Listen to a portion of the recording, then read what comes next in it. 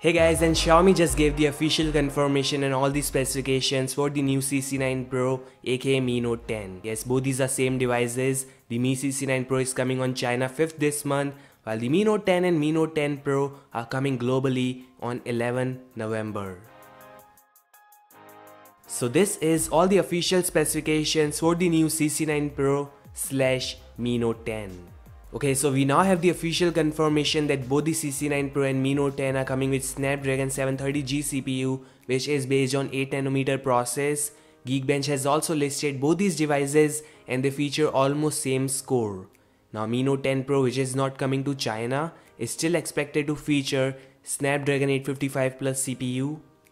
Mi Note 10 has codename Tucana, while the Mi Note 10 Pro may feature codename Draco.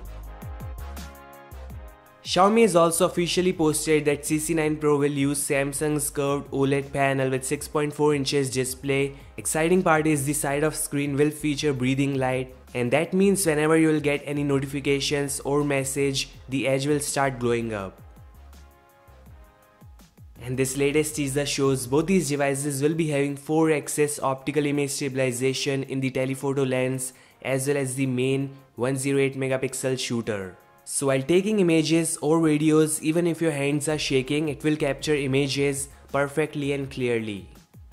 This time Xiaomi is also implementing slow fees. You can take slow motion front facing videos at 120 frames per second, which is something that Apple introduced with the iPhone 11.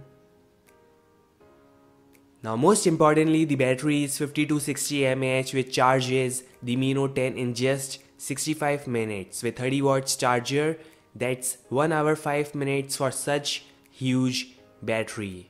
Yeah, of course we need to test that cause such huge battery with 30 watts charging in just 1 hour seems insane. And finally, these are the official cases in yellow and black color options. Looks impressive. The official cases are always impressive. I hope Xiaomi also introduce a rubber case.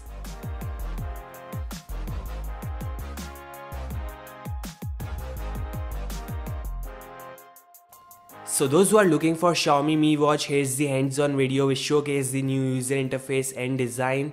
Xiaomi will be using MIUI 4 watch in this device. You can scroll the content using the side knob, and the exciting part is you can do whatever you want.